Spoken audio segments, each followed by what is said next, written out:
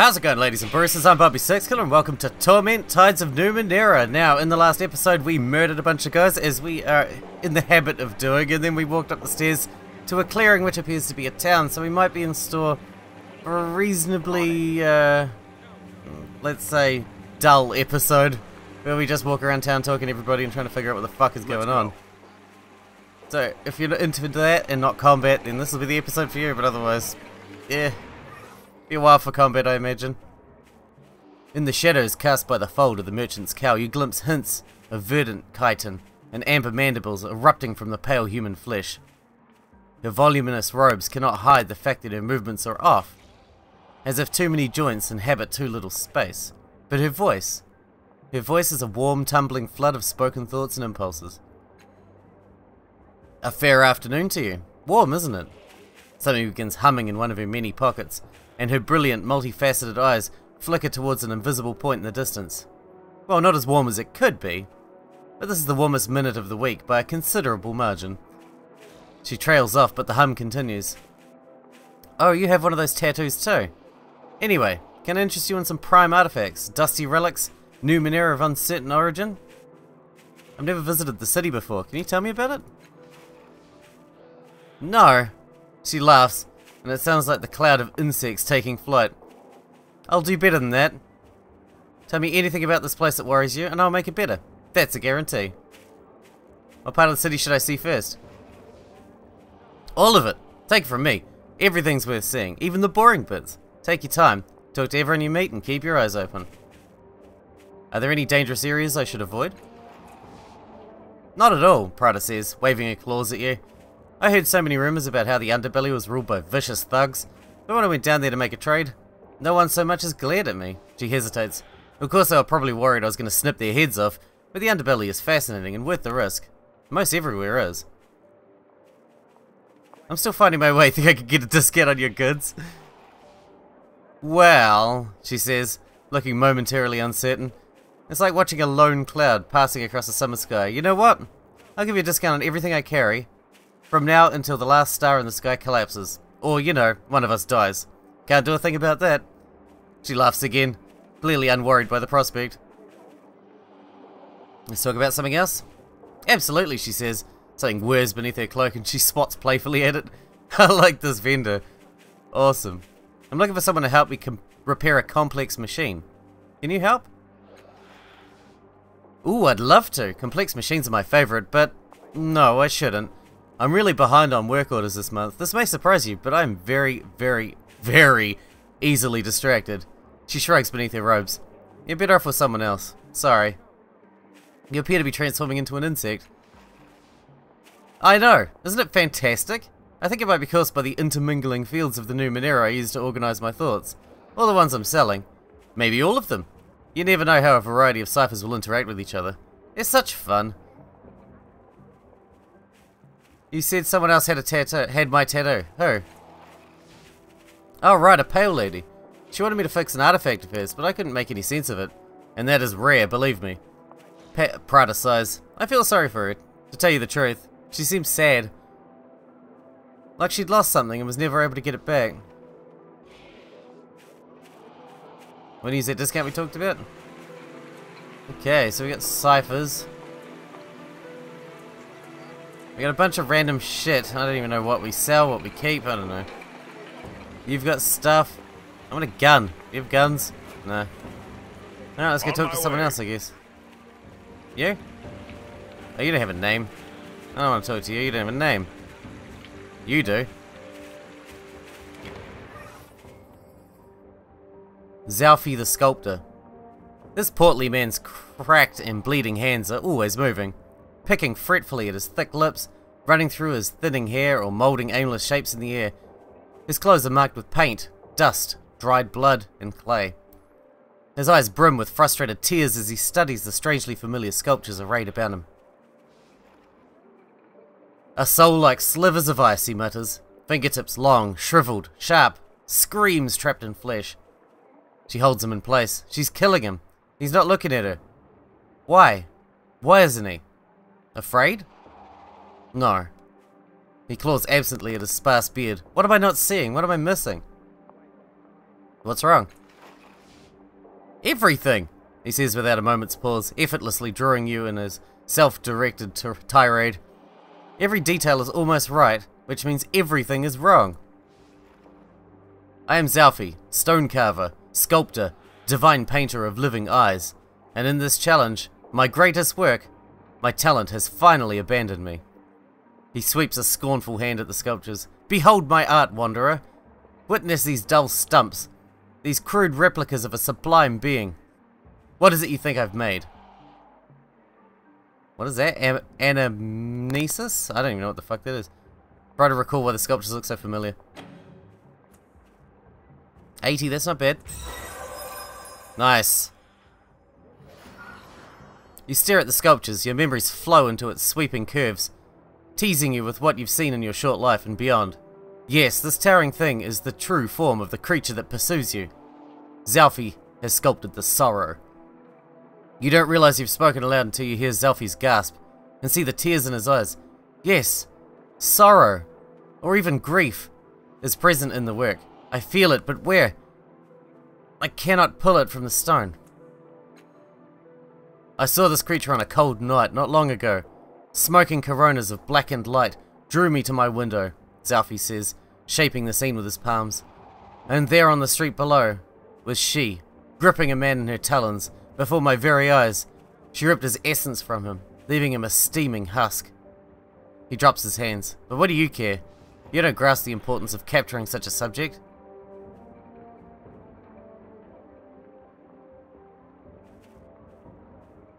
Let's see. I've seen aspects of him. Maybe I can help you capture the details. Zalfi stares at you dumbfounded. You think I'm trying to sculpt the killer? He says. Then he immediately corrects himself. Of course I am. I've succeeded, in fact. She is beauty and vengeance incarnate.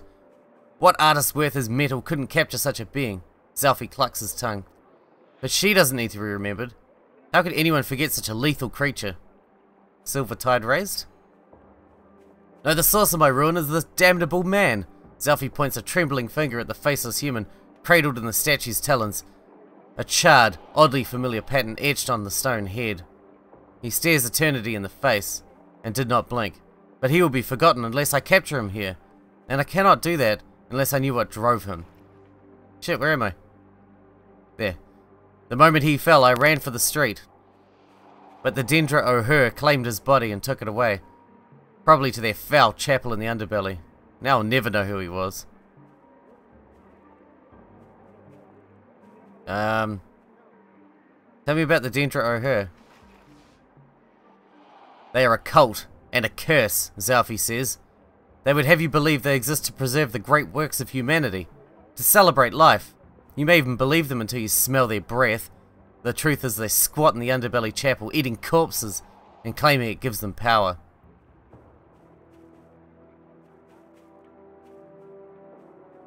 Is there anything else you can remember about the creature that killed your subject? What a surprise, Zalfi says, with a ragged, scornful sigh. Yes, let us ignore the incandescent flare of the stranger's brief life and focus on his murderer. She is so much more glamorous. He grips his sparse hair as if it's going to fall out and glares at you. That's what you want, isn't it? That's what everyone wants. The creature is hunting me too. I need to learn everything I can about it. Read a book then. Pester a scholark with your questions. For all the good it will do you. And when the beast claims you as well, spare a prayer for the artist who drove himself into a grave trying to capture your final moments. Man, he's an asshole. If I learn anything about your subject, I'll let you know. I'll remember that. Quest received. Nice. Done. There you go, we got a thing to do. And that's in the underbelly, I assume. Oh, I forgot to... Tol Magur. Hi. As you approach, the wild-haired woman eyes you speculatively and whispers something to her companions. They burst out laughing, and a slight smirk plays about her lips. A breathing mask dangles from a cord around her neck, and you can see where it has cut permanent grooves into her face. She ruffles her hair, messing it still further, and sings out, "Come to buy a slave cast-off? If you've come to me, you must want something of the sort." How do you know I'm a cast-off? The tattoo. I've had dealings with your kind before. I know about you. She rakes her fingers through her hair. If anything, the motion serves to obscure her vision even more. So, Cast-Off, I have information you might want. Of course, it comes with a price.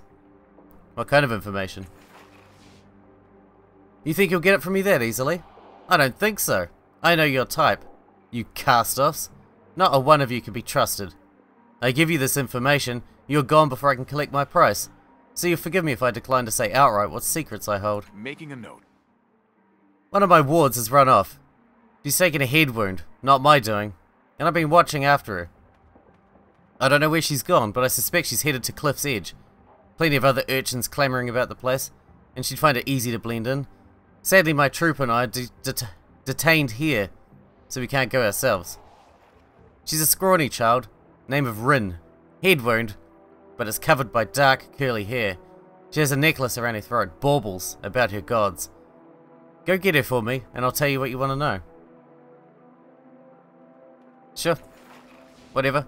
Don't take long, my time is valuable, Cast-Off. Doing it now. I don't even know where Cliff's Edge is. Watch how fast I can run. Oh my god! Kelnor? Paja and Kelnor. Who the fuck are you two? Paja. This couple stands together, their shared gaze fixed away from you. No words pass between them, instead, they share a silent language of tenderness. Their bodies turn subtly towards each other, forming a private space between them. His hand reaches for hers, and without looking, she claims it. Still looking past you, they smile together. He is a curving line carved in oak. Hers, as unabashed and radiant as a lantern on a starless night. Turning, you see the object of their attention, the young boy darting between the stools and playing in the dust. Each distant, exhilarated shout widens their respective smiles and tightens their grip on each other. Is that your son? Yes, he says firmly, still watching the boy, but a weary stillness has spilled into his posture. She swats his shoulder, and there's more punch than playfulness in it. Not yet, she says. We adopted Jerem, and we're waiting to see how he feels about that. Aren't we, Kelnor? His eyes flicker stubbornly, but he doesn't respond. What brings you here? Jerem likes it, Kelnor says. The stern expression around his stern eyes soften somewhat. We don't have much time between shifts, Paja explains. Or money to spend on flipperies. So we bring him to the market and we can watch him play. It's better than a night at the theatre. Kelnor raises their clasped hands and kisses her bruised knuckles. Why'd you decide to adopt? Smooth, kid. That's just the kind of thing people like talking about with strangers. Oh, I'm not embarrassed, Paja says, eyes gleaming. We love telling the story. Well, Kelnor and I, we've been together for... how long? Years, Kelnor says, a glint in his eye. And we knew we wanted children. So we tried and tried, we tried a lot. Some days, I barely had time to put my clothes on before Kel took them off again. Go on. Paja raises her eyebrows but continues. Well, there was poor Kel, practically falling asleep on the shift, forgetting his trousers half the time, and me with nothing to show for it but a glow on my cheeks. Clearly we were working with a barren field. Or faulty seeds, Kelnor adds, deadpan. Does run in the family. So we decided to find a child who needed a home, rather than getting old trying to make one of our own, Paja says. That answer your question? Sorry, I'm gonna need more details. Ha! Paja says, swatting at you. I like this one, Kel. He hardly blushed at all. She leans in and lowers her voice. We get asked this question a lot, and finally, we found that being explicit about the process usually makes the questions just melt away. Farewell. Ah. Yes. I want to hear all about your sex life. Tell me everything. Everything! Otero. Wind spins off the distant sea, sweeping between you and the boy, whistling up toward the peaks of Sagus Cliffs. He glances at you, then at the crowds in the plaza beyond. He appears to be looking for someone. Saw you wandering down in the reef, he says. Did you get to that star before the others did?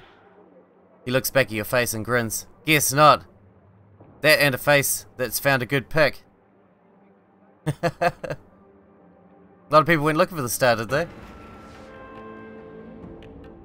Nah, not too many. Gotta be a carker to go down to the reef, the place is haunted. Blue tide rays? I still know what that does. But despite his hard words, his eyes settle on yours, studying, deciding. His mouth settles into an irritated line. Look, he says, running a hand over his stubbled scalp. You hide it well, but I can tell you're new here.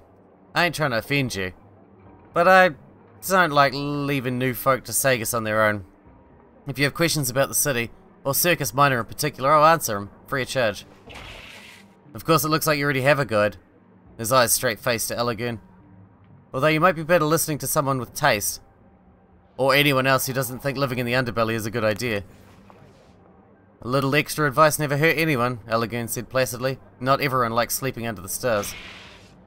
Or fresh air, the boy replies, grinning. Or self-respect. Elegern rolls his eyes but subsides, smiling. Anyway, Oteri says, what do you want to know? Do you live here? Not really, he says. Walls are nice, but they keep you in one place. I like to move around, explore. You don't have a home? Don't need one, he says. I carry my life with me. He pats his bags. I'm looking for the cult of the changing god. Making a note. Well, you're not going to be able to miss him, he says, smirking. They're camped around that weird clock on the other side of the square. He settles his hands on his hips. What do you want with those carcass anyway? They owe you something? I just need to ask them a few questions. Fair enough, he says, shrugging. Even carcass get it right sometimes. So we're in Circus Minor now. Yeah, the heart of the city, he says, folding his arms. The levies and politicians will tell you that the government square is the centre of Sagus Cliffs. But they're not thinking right. He spreads his hands, framing the plaza. When folks come to Sagus, they come here. They talk and trade, flirt and fight, tell stories. Everyone who comes here leaves different. His hands full. Anyway, what do you want to know? Does anyone around here know how to fix complex machinery? He says, scanning the plaza. Prata, that's the bug lady in the market, is pretty good with machines. You might ask her for advice. He rubs the back of his neck. Otherwise, you'll want to visit the foreman in the underbelly. They might be able to fix it if they can stop fighting long enough. What are you doing here anyway? Just got back from a scrounge, he says. I'm here trading salvo for supplies before I set out again. Enjoying the sights, you know. His eyes sweep the crowds again. Perception. You can't help notice that he doesn't seem to be enjoying himself. He looks downright unhappy. Guilty even. Who are you looking for? He flinches and glares at you. At first it seems like he's not going to answer. A girl I met a while back, he says at last, looking away. She was new in town like you. I'm just wondering what happened to her, if she's okay. He swallows. Anyway, you have any other questions? What's happening on that stage? An execution, he says, rolling his eyes. It'll be going on for a few days yet. All those folks think they'll learn great truths from the nightmares of a dying man. He shakes his head. It's not worth my time, but it might be worth yours if you haven't seen one before. Alright, let's go. Let's do it. Over here, this stage. Okay, Riss. You have a name. Who are you? Pacing the edge of the crowd is a paunchy old soldier with a swaggering stride. At the moment, however, his jauntiness seems overshadowed by worry, and he alternates between watching the execution and searching the crowd as if looking for a miracle. Then his eyes light on you. I say, you look like someone who believes in justice. How'd you like to help a poor soul wrongfully condemned? What kind of help do you need? I don't need anything, but my friend here on the platform is dying. The nightmares his executions have induced on him spill from him with every word he speaks and wrap around him like a snake. He glances at the execution. I know there are a few strands around him now, but in a few days' time, they'll choke the life out of him. I can't imagine a more horrible way to die. He pauses. Well, that's not true. I have an imagination that would shame a sailor. He leans in. You'll need to be swift and willing to hold justice above the law. But there is a way to save him if you'll hear me out. Who are you? Captain Lanshan Tybeer. Retired, he says with a little bow. Extremely retired. Once a soldier of fortune, now it's plaything. He takes another look at Riss. But my story can wait. Saving Riss's life comes first. Why is your friend being executed? A misunderstanding, he says, waving a dismissive hand. Riss and I were hired to deliver some expensive brandy to an out-of-town buyer. He breathes a sigh, weighted with disgust and regret. Would you believe that the bottles were stuffed with state secrets? Riss was accused of selling information to the enemies of Sagus Cliff. They call him a traitor. It was a travesty, he growls, his eyes blazing with righteous fury. The poor lad had no idea what was in there. But you did, right? Well, he says, studying the air over your shoulder, there is a place for talking about what I know and what I don't. This isn't that place. He clears his throat. If you were part of the scheme, why aren't you up there with him? Luck, he says, shrugging. I was taking a piss when they came in for him. Went through the back window and scampered up onto the roof. He shakes his head. I watched poor Riss being led away from my hiding spot. Swore I'd get him free. I hope it's a promise I can keep. Why are you helping Riss? Is friendship not reason enough, he declares. Then his shoulders sag, and he hangs his head. Actually, tell the truth. There's more to it than that. I'm partly to blame for him being up there. And guilt's a strong motivator, right? I want to talk to your friend. Are you mad? Tiberius sputters. It's an execution. He's surrounded by levies. They won't let you near him. And even if they did, he's out of his head. You'll get nothing but gibberish from him. I want to try. Tiberius holds up his hands. As you wish, just don't say I didn't warn you. The levies are not to be trifled with. What's your plan? A simple one, but it requires nerve. Listen. He lowers his voice. It would be nothing for someone of your noble demeanor to masquerade as a city official and ask the council clerk for an archive copy of an old stay of execution. Once you have it, I'll write out a fresh one, add Riss's name, and then we'll present it to the overseer here. And poor Riss will be set free. He spreads his hand. There you have it, a foolproof, risk-free plan. Sounds like an extremely risky plan. Nonsense, he says, waving a hand. It couldn't be simpler. Just be calm, confident, and wear a winning smile. He gives you a winning smile. Where do I find the council clerk? He'd be in the government square, of course. There's a podium outside the council tower. I can't think of a time he wasn't there. Alright, I'll help you. Excellent. Then you need a proper story and a badge of office. Fortunately, I have the first, and you can buy the second from Sangolin, the clothing merchant in the government square. He folds his arms. Once you have a badge of office, you will tell the council clerk you are from the Judicial Oversight Committee, looking into corruption in the communication of capital sentences. The stay you're asking for is that of a notorious gangster called Cole Cardin, who was mysteriously set free a few years ago. When you get Cole's stay of execution, I'll make a copy with Riss's name on it, and you can give it to the overseer who will free him. You see? Simple. He rubs his hands together.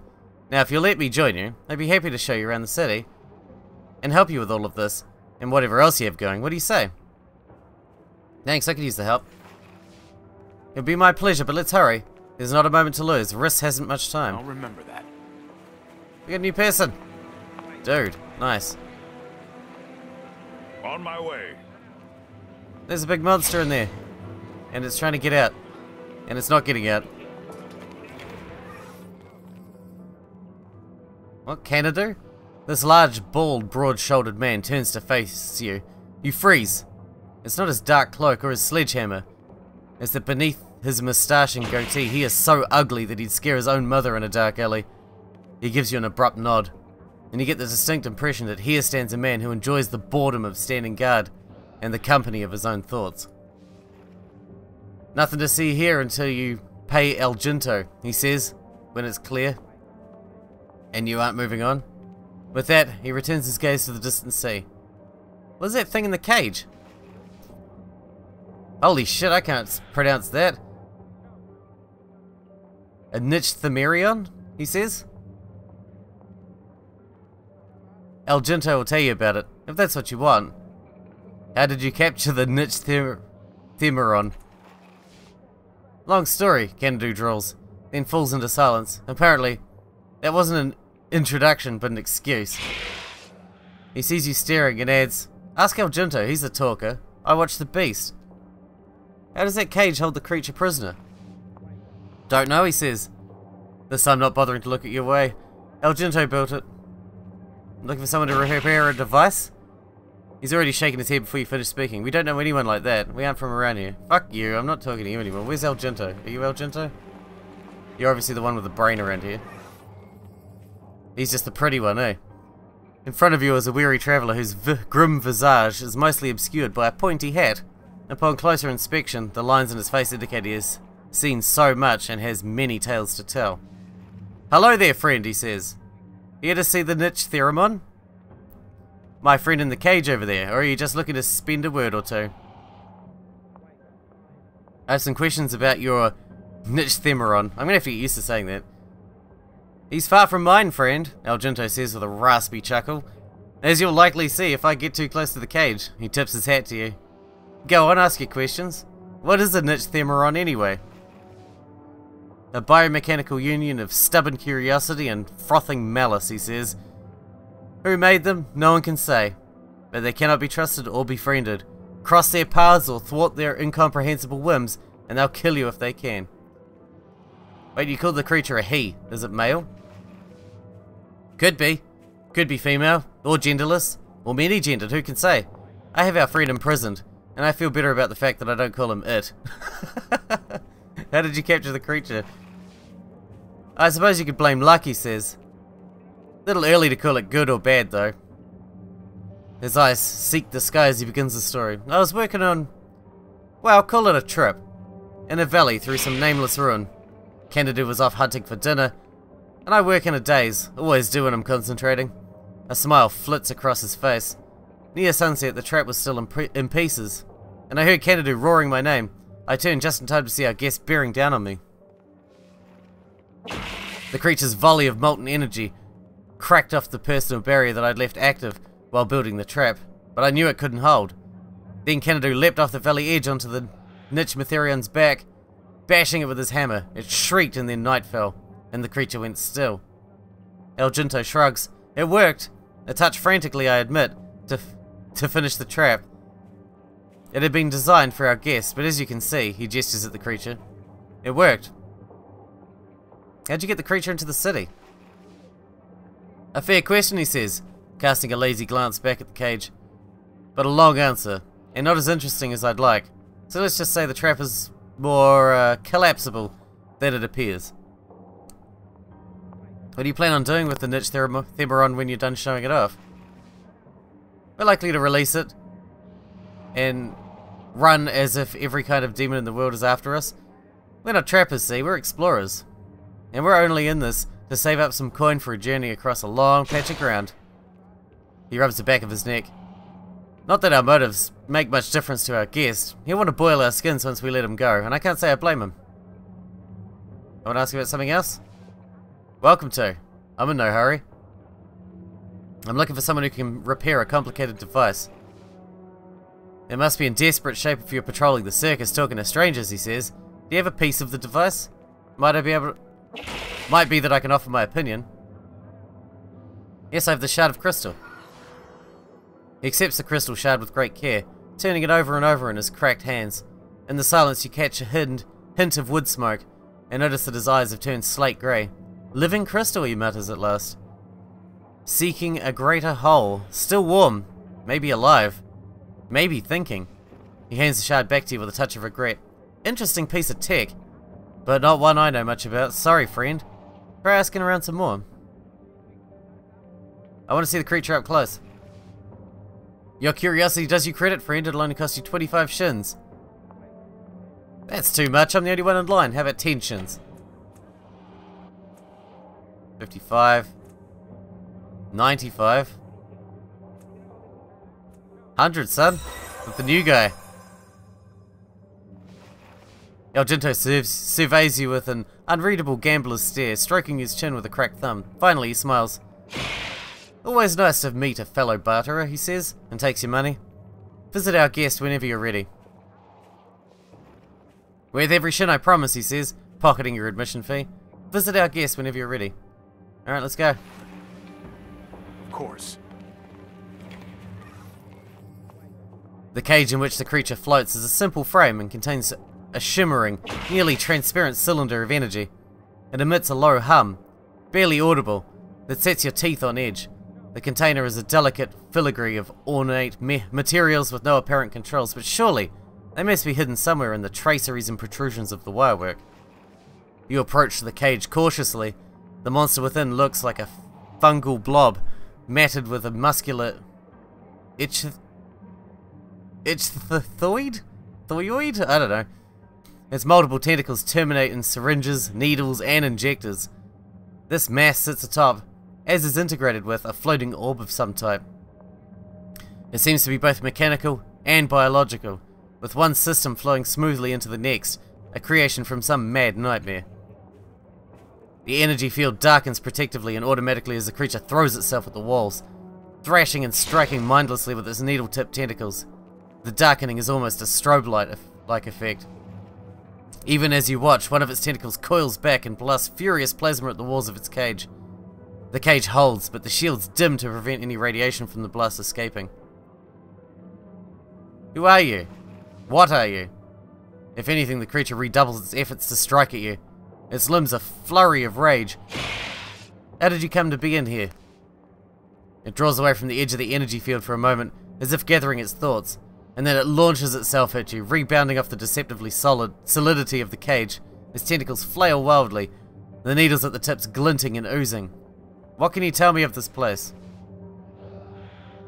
A dim light builds underneath the Numenera, the orb at the base glowing brighter and brighter. Two tentacles stroke it, and they pull out a streamer of bright light.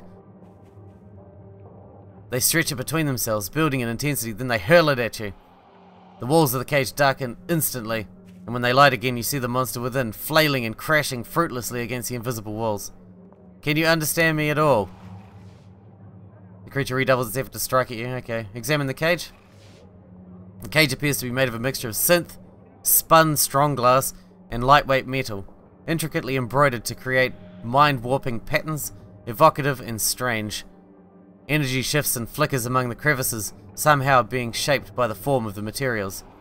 Your closer examination reveals a small panel worked cunningly into the frame of the cage. Some of the filigrees here are worn and smooth, as if slowly eroded by friction. Perhaps these are the controls. Touch the smooth spots on the panel. The cage's hum dips lower for a moment, throbbing, almost at the limit of your hearing. Your bones and teeth ache briefly, and everyone within 3 meters of the cage clasps their hands to their ears. You, are you trying to kill us? Leave the cage alone! He shoves you away from the cage. Do you even know what will happen if that thing gets free?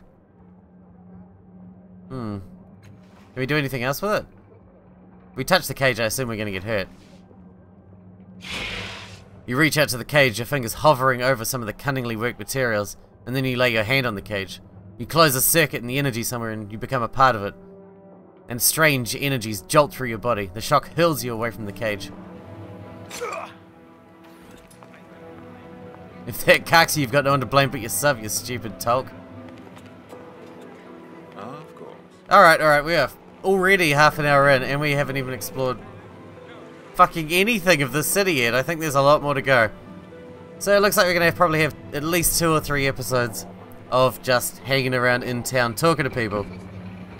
So if you don't like that, I apologize, but I guess this is what we're going to do. Anyway, I hope you guys enjoyed it. Thanks for watching. Thanks for hanging out with me, and I'll see you in the next episode.